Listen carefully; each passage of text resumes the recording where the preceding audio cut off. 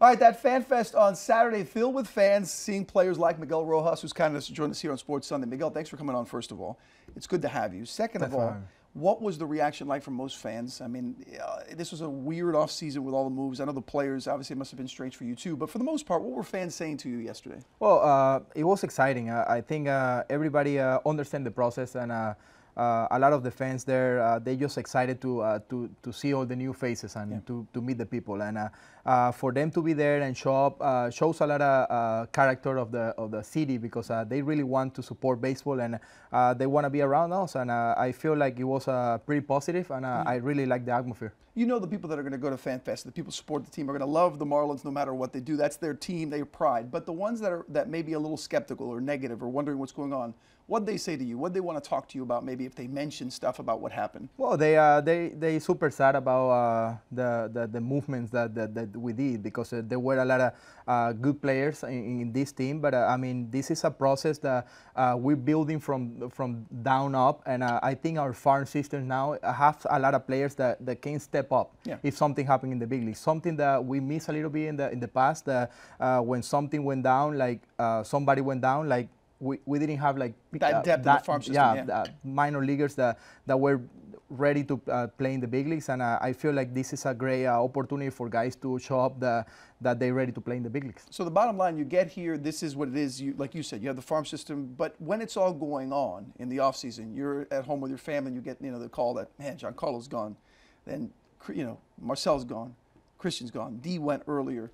What are you thinking as all this is going on? Oh, it's pretty sad, because you know the guys as a person, and you're gonna miss them, and you're gonna miss being around them, because I've been here for like 4 years now, and I've been playing with them and having a good relationship. But at the end of the day, you're a baseball player, and you have to show up the next year in spring training. It doesn't matter who's your teammate. You have to be ready to do your job, and you have to be ready to contribute with the team, like whoever you play for.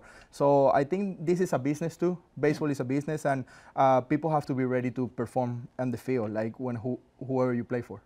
Guy who played a long time in the league is Derek Jeter, who's now obviously one of your new bosses. Derek has gotten a lot of criticism in town from media, from fans. Some of it fair, some of it unfair. What have been your experience as whether you've met him yet or talked to him, or what you've heard about the type of owner, the type of person he's going to be in the front office? Well, I'm pretty excited about having Jeter as my boss now, because especially because all the success he has on his career, I think he knows what he's doing, and I think he's surrounding of people who know what they're doing too. So baseball-wise, I think we're like pretty complete. I think we have a pretty good staff too, and I'm totally confident that what he's doing is the right thing. Now this is going to be different for you, regardless of wins or losses or what happens with this team, this 2018 team. You're going to be one of the veterans, the guys they look to, as opposed to before you were one of the guys in the mix. Now you're one of the few guys left.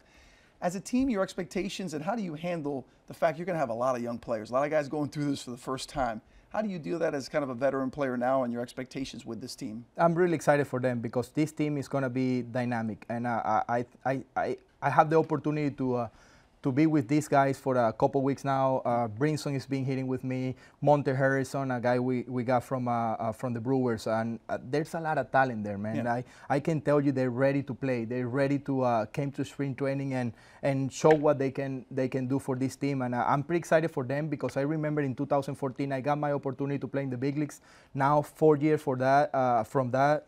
I can tell all these guys going to have the opportunity, and I hope they make the best of it. So your expectation for the season, you're not going to put, I know wins and losses is hard to talk about now. The team hasn't even come together yet, but your expectations, you think this team could be exciting, fun to watch, despite all the moves that have happened, not having G, not having these guys around? It's going to be exciting, because like I said before, there's going to be a lot of guys having an opportunity, and that opportunity can make an impact on the baseball side. We have seen it. Like the Cubs went to the same, Astros went to the same, and now it's our opportunity to show them that we can do it too. And I think it's going to be positive. I'm going to spring training looking to win every day, like I always do, and I expecting the guys are coming ready to win too. Now, if you win, no matter how many games you win this year, every time are you still going to keep the pie in the face, the shaving cream? Is that still going to stay a tradition? Because we saw the video throughout last season. It was always fun. The mask on, the pie in the face. I think we know that you were pretty involved in that. Yeah, I'm gonna keep it fun. You're gonna keep it fun, keep the tradition going. Well, hopefully you get some wins right at the start of the season. Now, since you're here today and you got a positive attitude and we're excited about the season, let's get the first win. The first win was FanFest's win. So I got some shaving cream. Or it's not. Don't tell them it's don't tell them it's cool with whipped cream. This is the first pie in the face from Miguel Rojas. I'll let him do it here on Sports. For a lot of wins this year for the fish. Wins. Oh, that's cold. Oh, wow, that's cold. And that's good. I would shake your hand, but I just lick my fingers. So I'm just saying, Meg, I'm on a fist bump. That's what a fist bump it is to a good season. Miguel, thanks for coming on. Thank you. Thank you for having having me. I hope a lot of cream pies this year in the face, the whipped cream, shaving cream for the Marlins. Spring training gets underway next week in Jupiter. Miguel Rojas, one of the veterans, will be there. Clay, we'll send it back to you. Thank you, brother.